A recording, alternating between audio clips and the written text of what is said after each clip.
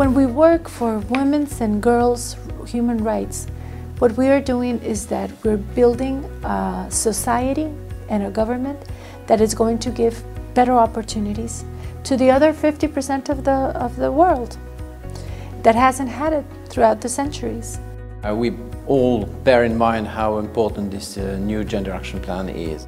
We have now a new document which has been endorsed by the Council of Ministers for Development. So it's binding, it's EU-wide, it's a tool to engage with our partner countries, the national authorities and everyone, civil society locally obviously, so that gender dimension really becomes a reality.